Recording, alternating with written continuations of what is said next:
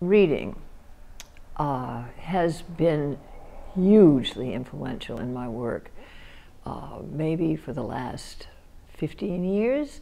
And I think, I can't remember when I picked up the Sebald, W.G. Sebald's book, The Rings of Saturn, but I started reading that book and I thought, if I could paint the way this man writes, I would have just exactly what I want to do.